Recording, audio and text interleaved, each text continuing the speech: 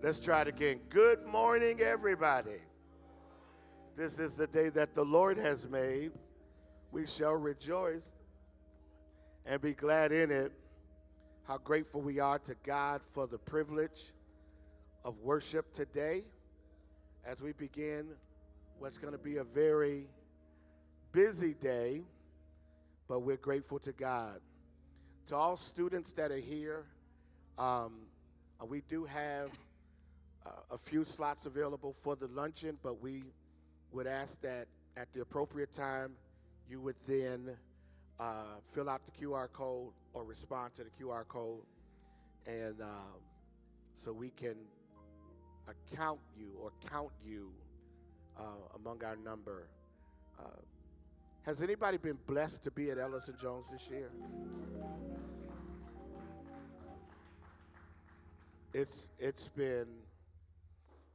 It's been amazing, and I'm grateful to God for just the opportunity. As God has walked us from the Jericho Road to chaos and victory over it, how blessed we are. So I wanted to integrate students into our experience. And there's this wonderful couple that are in school together. He's a senior and she is a junior, headed to be a middler. And I wanted them to lead us in prayer and scripture today. And so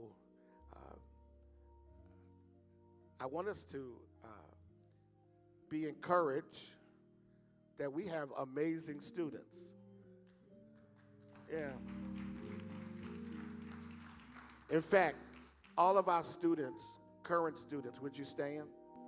All current students. Can we celebrate God for, amen.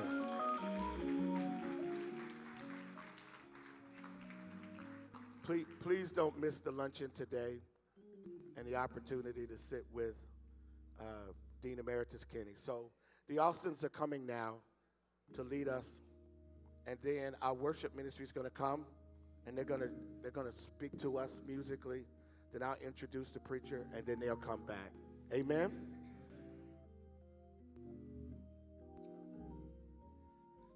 Praise the Lord, everybody. Come on, I know it's early. Can we clap our hands this morning?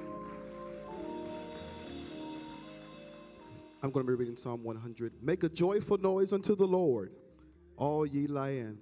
Serve the Lord with gladness. Come before his presence with singing. Know that the Lord, he is God. It is he that has made us, and not we ourselves. We are his people and the sheep of his pasture.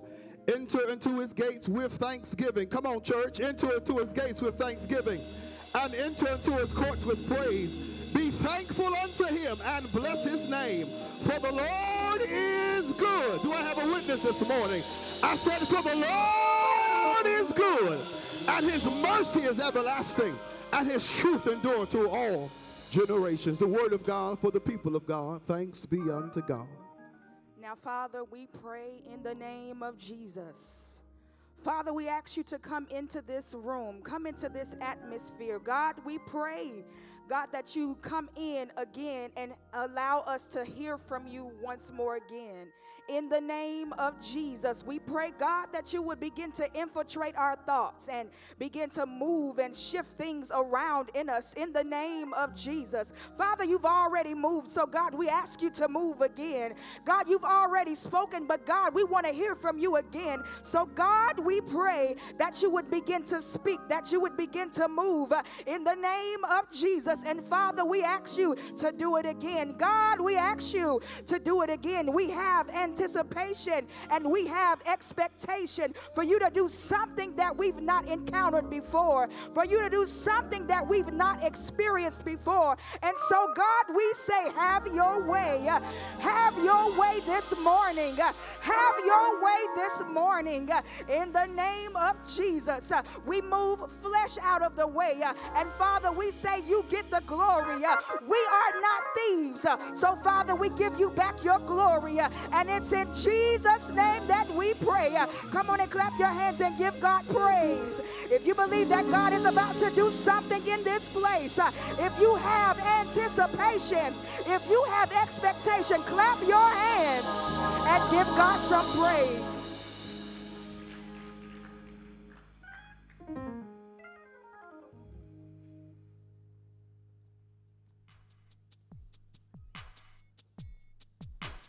Come on, praise the Lord, everybody. We're going to sing a quick song. We're going to do it all together. Is that all right?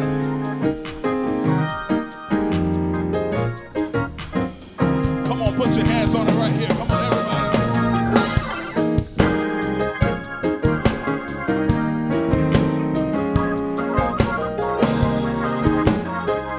Come on, everybody knows this song. Let's do it right here. Everybody sing hallelujah. Hallelujah. Your word.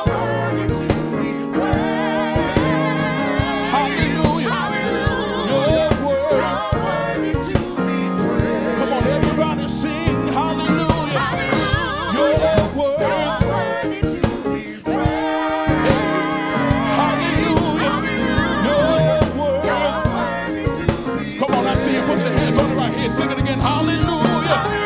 Your word. Yeah, hallelujah. Your word. One more time right there, one more time. Everybody sing hallelujah. Your word. Hallelujah. Your word that you. Come on, let's do it all together. Sing I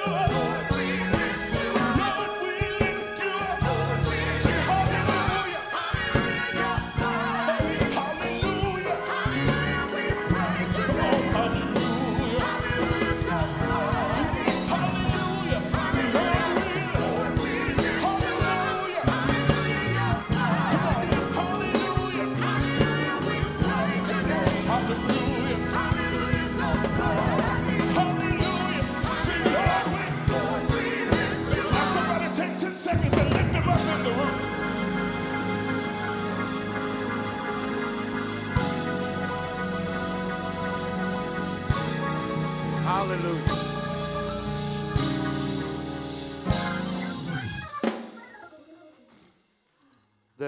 The one thing that's been intriguing as people have viewed us.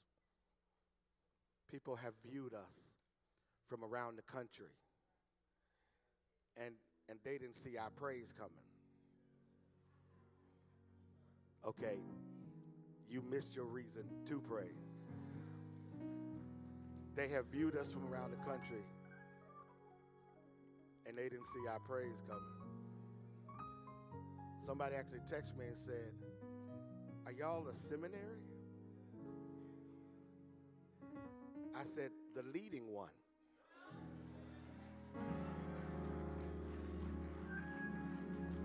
And that ain't just my opinion. That's from the experts. Again, thank you all for being here. Can we honor our faculty that's here? Faculty, would you stand? I'm always honor faculty. Come on, faculty, would you stand? Come on, come on. Every student ought to be clapping like you lost your mind. These women and men are stewarding your journey theologically. And I am honored, and you may be seated. I must acknowledge that when I first walked in here, I had my own insecurities. I don't have them now because I is the dean, right? But I did. I had my own insecurities. I didn't know if I could manage. One of the questions in my interview process was, how can someone with a D-Min provide leadership for a faculty with PhDs? And my response was very simple. If the school that birthed me theologically has the ability to give me an opportunity to lead it, then clearly it prepared me to handle whatever I have to handle. So I'm confident, and we have an amazing faculty. All of them, and students need to hear this, all of them are vested in your interests. All of them are vested. All of them care. All of them are sages. I want to move past the word expert because they're persons of great wisdom. And they have specialties, but they're men and women of great wisdom and insight. Ray McKenzie or Dr. Robert Wapanaka or Dr. Howard, Dr. West, Dr. Goulchamp, those who are in the room now. So I'm honored that I get to walk out this stage of my life with women and men who love God, love students, and love this university. So can we celebrate them one more time? As well, I want us to acknowledge a woman whose husband was and still is a significant part of the fabric of the School of Theology. Mother, Mrs. Lady Nichols, would you stand? Her husband was a dean. He was one of the 11 deans, Dr. Paul Nichols taught me, and walking in his class the first day, now I'm going to tell it because I'm the dean. I could tell it now. Dr. Nichols scared me so bad, I called my mama and said, "Mama, I don't think I want to go to this school anymore." But he was one of the most brilliant men. And finally, at Founders Day, we are scheduled to honor him as is appropriate to do. And so we give God great praise.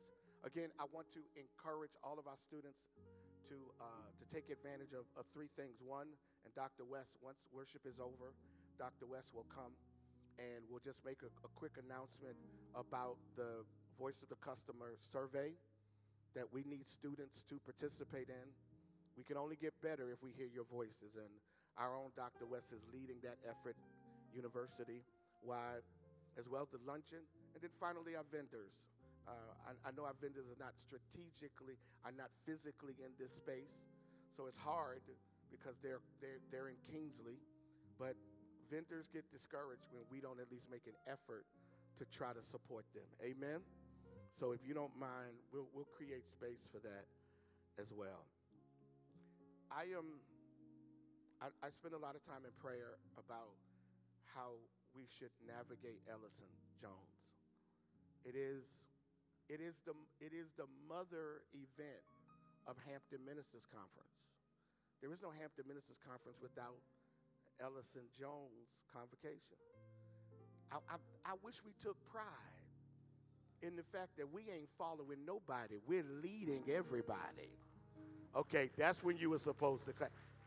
I'll be ready to retire when I can say stuff like that and the whole room stands up and hollers. So I'm going to try it again. We ain't following nobody.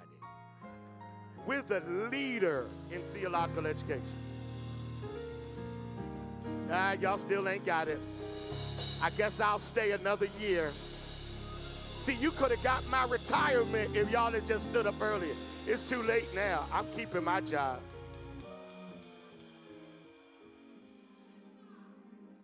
Here, I need to say this as we get ready for the preacher. White media and white institutions have done an amazing job of making black folk not honor their own institutions. They make us feel like we need them to be accepted. When we're accepted by the mere fact that God created us, and some of the most brilliant people are in historic black theological education spaces.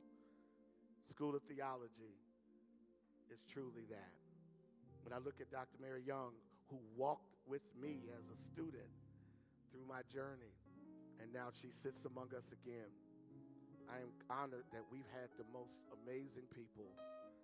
So I'm going to keep my job because y'all didn't holler loud enough. And I'm praying that y'all don't holler for at least 5 more years because I like my job.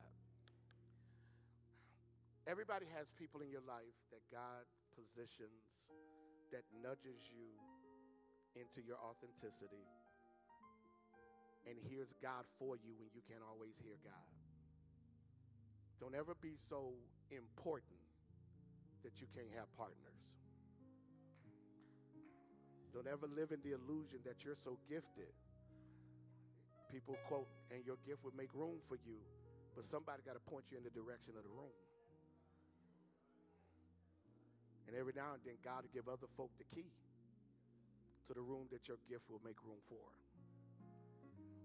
I worked for the School of Theology. I worked for Baptist General Convention. I was director of youth and evangelism.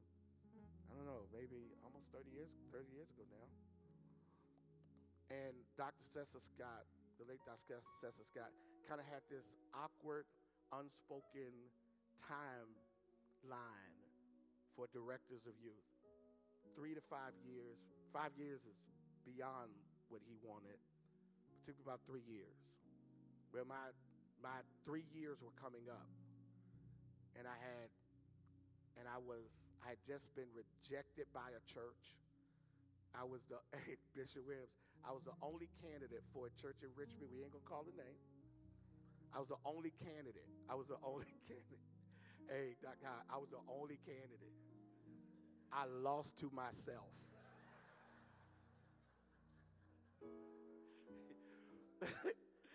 I didn't get the church because I didn't get 66%.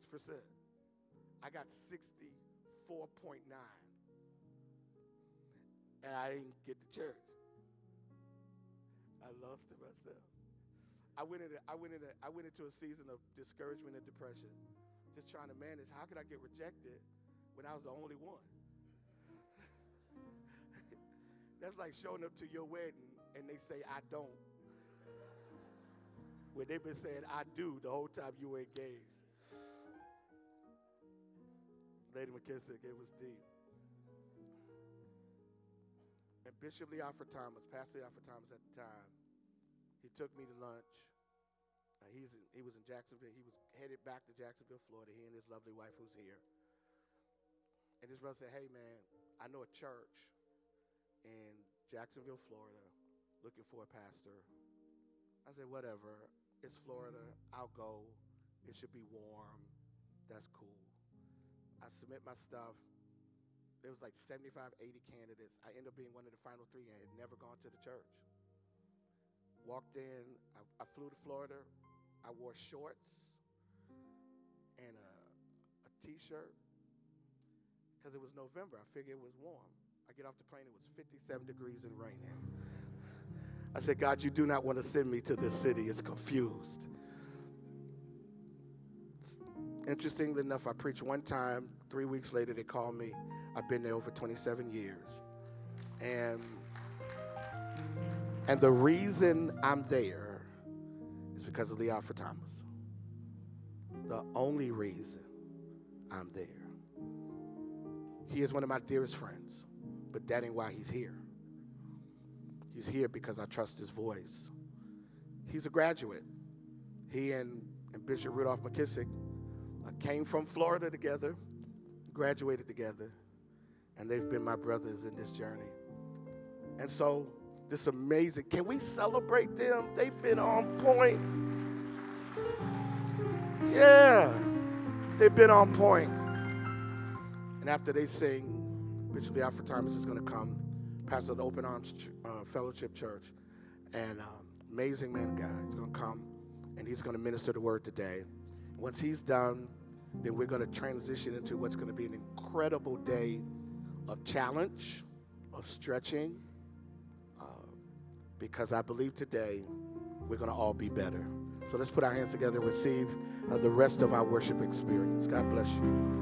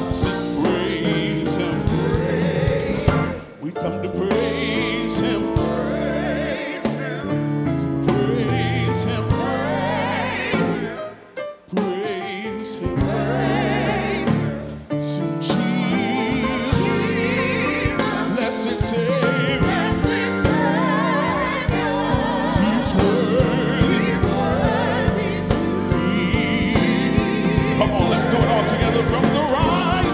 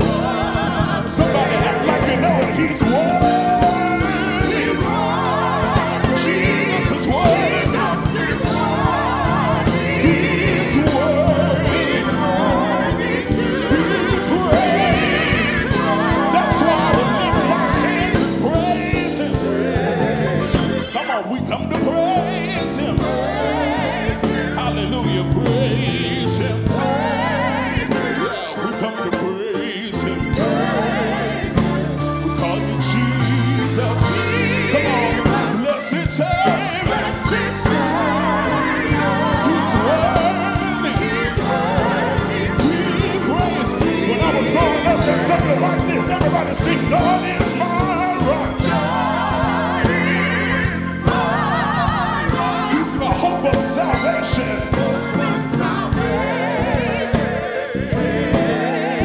Come on, he's a strong deliverer. Sing, hallelujah. In him will I always trust. Always. That's why I lift my hands and give him glory. Hallelujah, we give him glory. Hallelujah, in all things, we give him glory. Hallelujah, sing Jesus. Blessed Savior. He's worthy. One more time. Let's sing it all together. Everybody lift up, sing, God is my rock. Hallelujah, hope of salvation.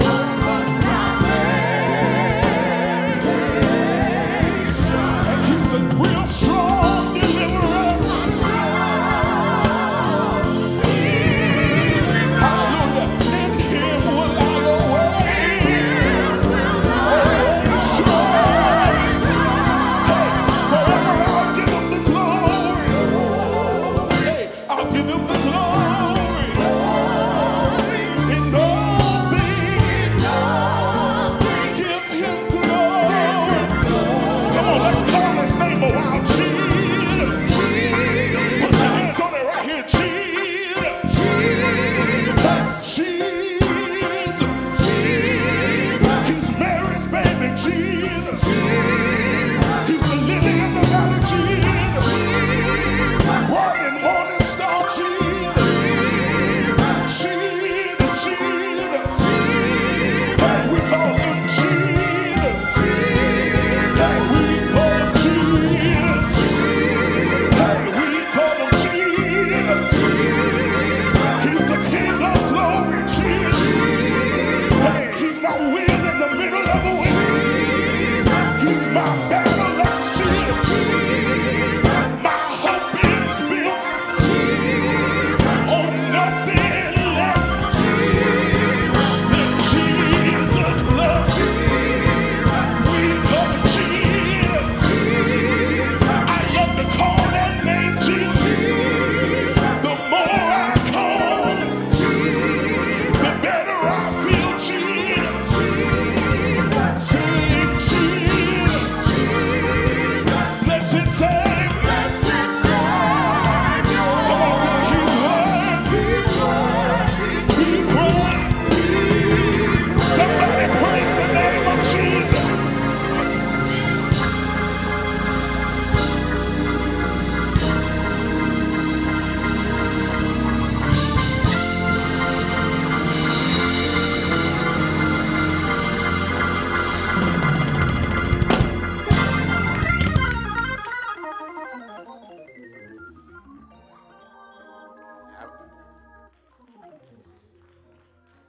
Check. Can y'all hear me? Okay. I don't know about you, but it sounds like church to me. And tell somebody he is a blessed Savior. And he's worthy to be praised. I'm going to try to keep my composure because it sounded like the sound of heaven in here. I'm going to tap somebody and say, Jesus, blessed Savior, worthy to be praised.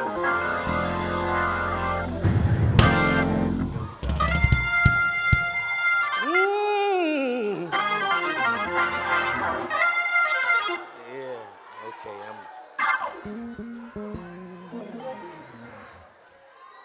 Father, we bless you today. We give you praise. We give you glory. We give you adoration. We give you thanksgiving for this amazing moment, this awesome time. Thank you for this aggregation of called out ones who are here today to acknowledge that Jesus Christ is Lord and to recognize that he is the Savior of the world. Bless us now in this moment. Hide us behind the illuminating shadow of your cross, that thy people may see absolutely none of me, but positively all of thee. Transform me now into a vessel that might be manifest of your glory, that I might speak with clarity, conviction, and compassion, but most of all, help me to speak with courage. We bless you and give you praise. In the marvelous and matchless and majestic name of our Christ, we pray. And God's people said, amen. God bless you, and I thank God for this opportunity, to our dean and to all of the aggregation of professors and teachers and persons who have been instrumental in our journey. We say good morning to all of you. And this is a moment that I never dreamed of being at. But thanks be to God. God has found favor for this hour. I want to acknowledge my queen for 37 years, Lady Sandy in the front. And all of you, my friends who have gathered from around, and classmates, we give God praise for you. I am not going to be long, so catch the train while it's rolling.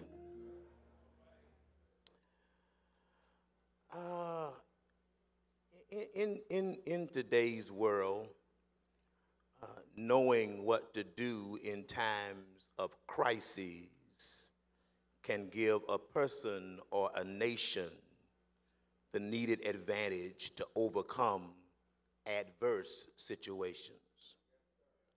But a shortfall of not knowing what to do can spell trouble, anxiety, and fear in the midst of uncertainty and a wanting leadership. And this is true in every age since the day man was driven from the Garden of Eden. And this is not different in our days with coronavirus and COVID-19, which came with its unique challenges to the world. However, in times of crises, the bottom line is that those with the understanding of the times tend to offer the antidotes and lead the way out of the minutia caused by the crisis. Such persons who possess these qualities are known as the persons or men and women of the moment, born for a time like these. They are those on the right side of history, stationed in the right place at the right time. They are the ordinary person, sometimes unrecognized by the world, unflattering by the glitters of this world, and sacrificial with a servant's heart. They are always ready to stand up for what is just, true, and of virtue dignified, with right on their side. In order to get hold of this concept, we need to appeal to the Word of God to understand the governing principle that is in short supply in today's world. The Bible records the most interesting example of how to address the issues of leadership in crises management. Therefore, let's start from the days of Israel's monarchy during the transition of power from King Saul to the humble shepherd boy, David. The situation in Israel at that time became so fluid with changing circumstances due to a defeat and the loss of a king. Hence, a crisis was brewing in the horizon that was threatening to tear the nation apart, and David was about to be crowned king of Israel. The king of Israel, Saul, was dead, and the leaders of the tribe of Benjamin wanted one of their own, the son of Saul, crowned as the successor to the throne. But the other tribes thought otherwise in favor of David, and they met in Hebron to turn the kingdom of Saul over to him. Then there was a time of crisis in the kingdom of Israel, and there was a great need for leadership surrounded by men of great wisdom to discern the times. As leaders are not born out of a crisis, but revealed. Let me try that again. Leaders are not born out of a crisis, but revealed. So at that point rose up 200 identified as the men and leaders of the tribe of Issachar. They were men who understood what was happening and knew exactly what to do.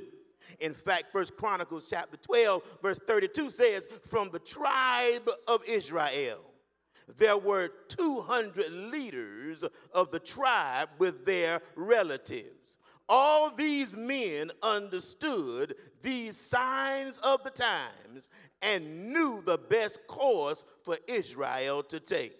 Which brings me to my title today. In fact, I need you all to help me understand that in order for a shifting and a transitioning in the earth as we know it, that the people of God who are the anointed of God, those who are of us who are gathered in this room, who are being trained and who are being taught the unadulterated things of God through theological training, we are the ones who have been called out from amongst them, and we need what I would suggest the Issachar anointing.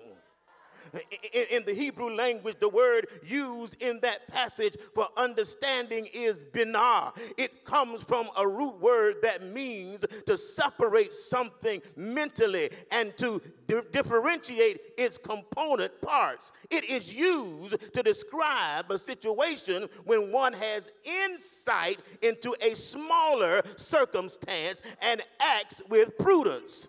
It also reveals the presence of intelligence and wisdom and the knowledge of the spiritual skills of life. This is a situation when someone understands the facts of a matter with clarity and knows what is at stake. It means that the men and the people of Issachar have the ability and capacity to use the spiritual gift freely given to all men by the Eternal One, given to all persons by the one who made us and know all about us. Also, they were not ashamed to use the God-given skill to analyze what was happening at the time, what it meant, and what must be done. Also, these men of Issachar could discern the times. They could analyze the times using the prophetic word of God. So they knew, watch this, the climate and had perceived correctly the consequences of what those times were all about. Based on that, the men or sons of Issachar, y'all, knew what to do. They understood what was happening in the larger picture. They knew, watch this, that Saul had not been a good king. They knew what the word of God says about a king who has failed the test. They also knew that establishing a line of Saul as dynasty or keeping the kingship in the tribe of Benjamin was contrary to the commands of God. Besides that, they knew that David, by virtue of the tribe as of Judah character and ability, was the true leader Israel needed during their turbulent times. They were assigned the duty, watch this, of prophetic discernment. Their mission was to be able to observe, listen, and to ultimately discern the times, and to know what the will of God was for God's people at any given period of time. These descendants of Issachar were bold men, brave men, uncompromising men, unwavering men. These men were put in place in critical, crucial, and crisis-filled times in which we live, times of turmoil, turbulence, and tragedy. These are times of confusion, calamity, corruption, and chaos. These are times of frustration, falsity, and failures, which are indicators of something shifting in our midst that demands attention from leaders who are in tune and in touch with the times in which we are living. We have watched in horror as movies went from cursing to bleeping out cursing to promoting vile profanity. We have watched in horror as dancing went from the twists to the bump to the grind to anything goes. We have watched in horror as pornography went from illegal to age appropriate to free web access.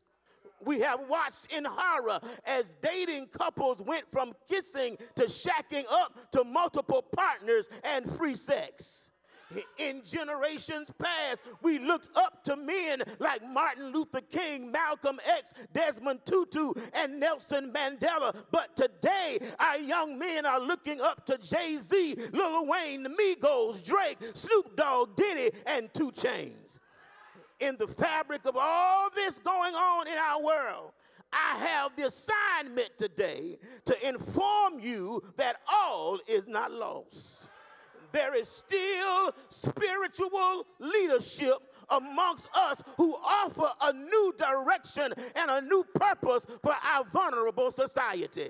They are the persons who serve as good interpreters of life, the persons who are being called on to understand and interpret our changing times. They are the ones whom I perceive have been drafted for this present age and carry the mantle of what I call the Issachar anointing. I've been tasked today with this duty to inform you that there is an Issachar anointing that rests and resides within the hallowed halls of Virginia Union. It is an unusual presence that surrounds the drum majors of our times and those connected to God. This anointing is not common, it's complex. This anointing is rare and not for the regular. There is a special oil on this kind of anointing that's unique in all of its components. It's distinct, set apart from the norm. It's discerning, aware, perceptive, astute, sensitive, and observant. This anointing is graced on those who have their attention on the pulse of the culture to know what's going on and what needs to be done to advance and achieve the things necessary for the purpose of destiny's sake. This anointing requires of persons who are fighting the good fight, finishing the course, and keeping the faith. This anointing is not regulated for pulpit pimps. Person who desires Bentleys more so than blessing God's people. Here it is. You can't volunteer for this duty, watch this, because the ranks of this assignment are made up of draftees only. Okay, you missed what I just said. Yeah, the price one must pay to walk in this rank is considerable. And the ones who occupy this role have not walked the talk, but also walk the walk. They are the veterans of spiritual combat. Like Paul, they bear the marks of battle on their souls. Paul said in Galatians 6:17, from now on, don't let anyone trouble me with these things. For I bear on my body the scars that show my allegiance and alignment with Christ. It is because of this model of ministry that we must acknowledge the grace that encompasses the leadership that is being fashioned and formed through the hallowed halls of Virginia Union. This is not an easy anointing to bear, because with this anointing comes an assignment, not one's ambition. Because when your ambition gets in the way, you abort God's assignment on your life. And when you abort God's assignment on your life, you get out of alignment with God. And then you want to have a pity party that you're not keeping up with what everybody else is doing. And you might not have understood that what everybody else is doing might not be for you. We have to come to the conclusion that we must bloom where we have been planted. Quit desiring somebody else's anointing, because you don't know the hell they had to go through with this kind of anointing resting on their lives. And so therefore the anointing that I'm talking about informs, it instructs, and involves those whose purpose has led them to the doorstep of destiny. The anointing points people to a position of progress, productivity, and prosperity. This anointing engages people of purpose and disciples of destiny to recognize that your time of promotion has come. Your time of elevation has arrived. This is your reason. This is your day. You are not just next. You are now. It's your time. And it's your turn.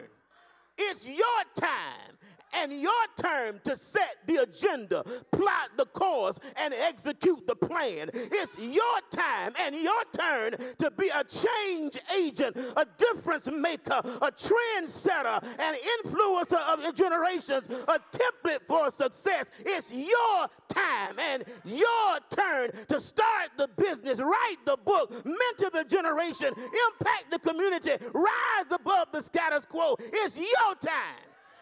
And your turn, it's your turn to get married, your turn to buy the house, your turn to sit at the table, and your turn to be the one of the culture, community, and church points to. Make it personal. This kind of anointing informs me it's my time and my turn. I want to submit to somebody in this house today that sooner has come. And it has turned in my favor because I'm covered by an Issachar anointing. Some of y'all looking at me strange. I know that we're in the seminary setting, but I just believe there's some church people in here who are disciples of the Lord Jesus Christ who are not ashamed to aggravate your neighbor and tell your neighbor it's my time and it's my turn. You don't know what I've been praying for. You don't know what I've been laboring for. Yes, I'm a studious student. Yes, I'm going through the training, but there's something that wells up on the inside of me that every now and then I have to call God and ask God why. And I heard God tell me to tell you, not just ask him why, because he's telling you now. I need about 10 of y'all that's excited about your now, that your now has come. What you have been praying for has arrived. Why? Because you have the Issachar anointing resting on your life. Before I get out of here, I want to show you how to know you are following the wisdom of one who walks in the Issachar anointing. The first characteristic of one who has the Issachar anointing is one who is an intercessory prayer warrior. Yeah. These men knew what to do because I believe they were men of prayer. And if we're going to lead God's people anywhere, we got to be prayer warriors first. Come on, y'all ain't talking to me. Ourselves. See, Issachars recognize what is happening in the spirit. I know we got training. I know we've gone through all of the rigors of the classroom, but it ain't going to do you no good when you get in front of Negroes. Oh, God help me. You've got to have a prayer life. You've got to be able to see things in the spirit. You can't walk in the climate with everybody else. You've got to rise above and have a connection with God so that when things happen in the spirit realm, you can help it to shift into the natural. Okay, here it is. Isaiah 62:6 says, "O Jerusalem, I have posted watchmen on your walls. They will pray day and night, continually take no rest. All who pray to the Lord will get clearance from God to move on his behalf." So therefore he says, give the Lord no rest until he completes his work. There it is right there. You missed what I just said. When it's time to pray, you can't let God rest because you get tired. You got to keep on praying until God answers. I wish I had 35 prayer warriors in here that knows what prayer can do. Not only will prayer heal the sick, but prayer can shift you. Not only will prayer bring up walls so the enemy can't touch you, but prayer will prepare you so that when the enemy comes, you know how to handle him and don't fret nor sweat. Is there anybody in the room today that you know you are a true prayer warrior? When that child was sick, you gave God no rest. When your body was in pain, you gave God no rest. When you needed money to pay your bills, you gave God no rest. Give the Lord no rest until he completes his work. Look at your neighbor and say, "Neighbor, he's still working on me." God ain't through with me yet. He's still working on me. You can act like you're cute and acculturated and sophisticated and all that if you want to. But if I got up under your skin and walked into your house, I'll discover that there's some mess going on. There's some chaos that's going on in your house that you need God to clean up. And all of us have to go to God in prayer for God to complete what he started on the inside of us. Look at what the text says in Isaiah 62:6. It says, not only give God no rest and until he completes his work, but until he makes Jerusalem the pride of the earth. Okay, you missed what I just said. That God wants you and I to talk to him so that he can point you out as his pride. When the enemy thought they had him down, I raised him up. And so now I can point to them because not only are they walking in victory, they're walking in my glory.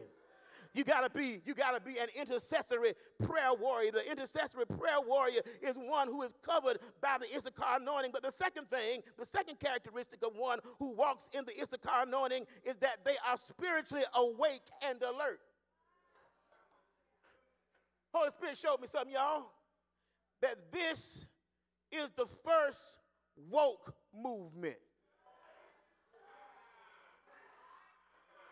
I live in a state where the governor says that you come to, well, it's the state where woke came to die. But I beg to differ with him because we've been woke all along. See, because Issachars don't run and hide, they rise and shine. That's why you are here. You are here not to fall prey to the board or fall prey to the structure, but when things get rough, you and I run to the trouble. We are strong and alert in the Lord. We are the ones who are not lulled to sleep by lies, turning our heads to what men, media, and manipulative entities have to say. Rather, those of us with the Issachar anointing are strong in the Lord because we do not fear, but we focus on him and his word. The Lord is the anchor of our souls, our minds, our wills, and our emotions. We fortify what the hearts of men should be and what God has called us to be. We have the kind of anointing that's strong, and unlike Samson's fall, for example, we do not fall at the whimper and the will of humanity. We are strong. We welcome a tussle. God Almighty. We welcome a fight. Yeah, we've been built for this. I've got a makeup that tells the enemy you in for a fight.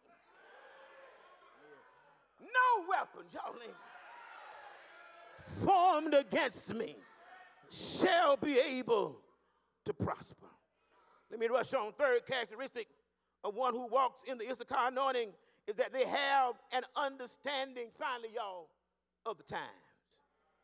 Yeah, the Bible speaks of chronos time, which is chronological time, and kairos time, which is a specific time. Those with the Issachar anointing understand chronological time and understand specific time. They understand the spiritual and political climates and timing. These times we live in can either cause us to come into agreement with fear or faith. God is pouring out the Issachar anointing, releasing kingdom discernment and knowledge about what to do for the times we are living in.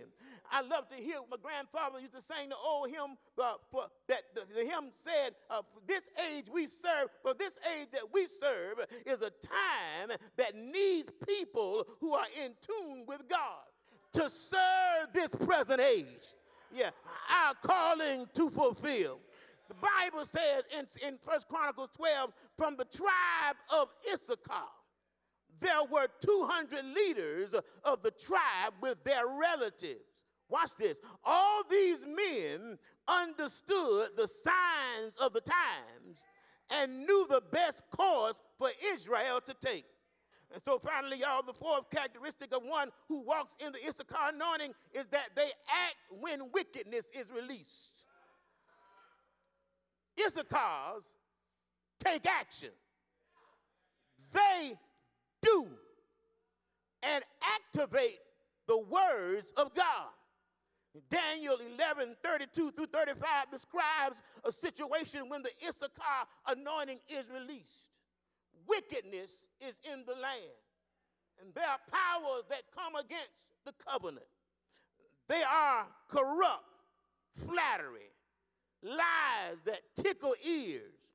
But the people who know their God are strong and carry out great exploits. In other words, when wickedness comes against the covenant of God, those with the Issachar anointing are empowered by the Spirit to take action and do great exploits. They do not stand by complaining and criticizing. They understand there will be opposition, but they see the opposition as a road to refinement. In Daniel 11, it says he will flatter and win over those who have violated the covenant. But the people who know their God will be strong and will resist him. Wise leaders give instruction to many, but these teachers will die by fire and sword, or they will be jailed and robbed. During these persecutions, little help will arrive, and then many of them will join in with others and not be sincere. And some of the wise will fall victim to persecution. In this way, they will be refined and cleansed and made pure until the time of the end. For the appointed time will come. And so, therefore, people of God, you need to understand that this Issachar anointing is not a cheap one. It's one that has the favor of God resting on it. Because those of us in this setting have been called out from amongst them to be seers of that what is going on in the spirit. We have been called out from amongst them to be the revealers of what God is doing in the spirit. We have been called out from amongst them to carry out the blood-stained banner. I said we have been called from amongst them to make sure that men and women understand what God has for them. And I've come to be a revealer today that what God has for me is for me. I'm go into my seat, y'all, but the seers begin in First Chronicles. But I believe over in the New Testament, there is a new seer that showed up on the horizon. My granddaddy said he came through 42 generations. Y'all ain't hearing me yet. His bloodline reaches all the way back to the tribe of Judah. And when he came in the fullness of time. He was able to see what the prophets could not see. He was able to see, what the Pharisees and the Sadducees could not see. He was able to see beyond Calvary. For the Bible says that this man named Jesus, walked on water, healed the sick, opened blinded eyes on his way to his destiny. He saw that all of us were in a fixed situation. We were on our way to hell in a handbasket. But aren't you glad that this man named Jesus saw our victory beyond the cross? Because one Friday evening, they caught up with him. They grabbed him in the garden, rushed him to Pilate's palace. He went through hell all night long, but he was able to see, if I complete my assignment, 2,000 years later, there are going to be some more seers in Virginia Union who go gain victory because I conquered death, hell, and the grave. And if I can go back to Jacksonville, might not ever get here again. But while I'm here, I'm going to let you know what I grew up finding out. That late Friday night, they hung him on a hill. Late Friday night, they nailed him to a cross. Late Friday night, they put a crown of thorns on his head. Late Friday night, they whipped him all night long. And I heard, where my real church folk at? I heard that Jesus said, Father, forgive them, for they know not what they do. And the Bible said he died. Tap a neighbor and say, yes, he did die. He died till the earth reeled and rocked. He died till the honeymoon started hemorrhaging. He died until there was a thief hanging on the right. So I don't know whether you are the Son of God or not, but just in case you are, please remember me. And Jesus said, this day you will be with me in paradise. And he died, hung his head in the locks of his shoulders. And you know we heard it from Dr. Jones back in the day. He said, it is finished. It's all over. The destiny have been completed. But aren't you glad that he didn't stay dead? Because early Sunday morning, early Sunday morning, he got up with all power in his hand. And I don't know about you, but I want that same kind of anointing on my life. Look at your neighbor and ask your neighbor, are you anointed? Do you have the oil? If you got the oil, you ought to say something. If you got the oil, you ought to make some noise. If you got the oil, you ought to open your mouth. If you got the oil, you ought to praise his name. Pull on your neighbor and say, neighbor, I'm oily. I'm oily. I'm oily.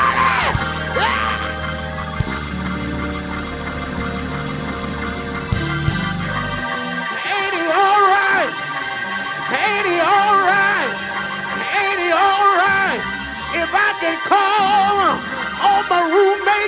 seminary. Won't he do it? Won't he do it? Won't he do it? Won't he fight your battle? Won't he dry your tears? Won't he make a way? Won't he, won't he, won't he, won't he? Yeah.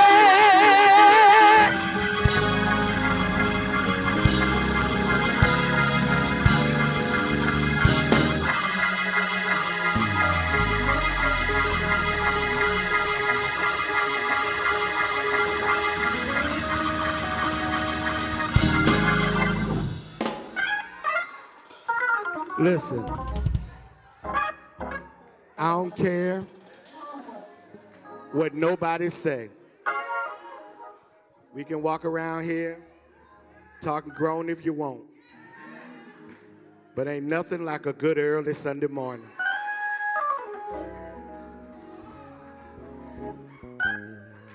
The thing that made sitting with Dr. Jones so impactful was he always told us, find a charisma.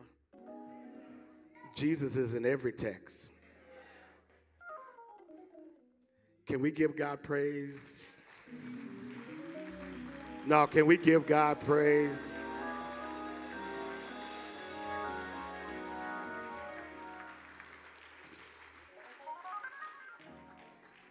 This is a season where we need discerning leadership. It was kind of interesting as I heard him thinking about some of the conversations that I have in our school as we're wrestling with the direction of our school, the direction of theological education, the direction of theological education in black space. What does that mean? What does that look like? I was challenged by that message today because this is a new day. So I want to thank God for the preacher. What a great season this is for preaching. So we're going to start to transition, but a couple of things we need to do. One, I'm going to ask them to put up the QR code for students to sign up for the luncheon. And I want students who have yet to do it to go ahead and do it if you want to come to the luncheon. We do it now. For alumni, of course, it is, the expectation is that you will pay, right? But we do have spaces available. So students, if you want to join us for the luncheon, please. That will then transition into time with Dean Emeritus Kenny. I've made a commitment that as long as I'm dean, there will always be a John Kenny hour in honor of the longest serving dean in the history of Sam DeWitt Proctor School of Theology. He's definitely going to be longer serving than me. Yeah. Thou believest that. That's my King James version.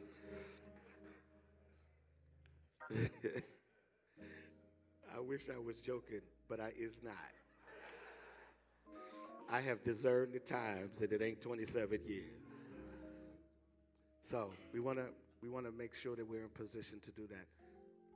This next segment is going to be conversations. For the next 2 hours or so, we have sat and looked at necessary areas to have conversation as it relates to social justice, social transformation. I'm going to give an alert. You may or may not agree morally, spiritually, or otherwise from the content. But you do not come to seminary to be told that you're right. You come to seminary to be challenged from different views. Ellison Jones is not a Bible college environment. We are not conservative in thought, nor safe in conversation. And so I want you to be open for everything said. And then I want you to go away and embrace, have conversations about it. I don't want to lead a seminary that's scared to think. Because what you may discover is maybe there are other ways of doing this or seeing this. So we have some incredible topics, persons who are content experts, and persons who take seriously what they do. So it's 10:10. Come on, stand. We'll start at 10:20. We need to be at the luncheon by about 12:30, 12:45. So we're going to move this. I've asked Dr. Howard, I think he stepped out for a moment, to provide leadership for this. And so come on, stand, and we'll take about 10 minutes. Breathe, greet, and breathe, greet. Amen. And all of our presenters for this first conversation, please come.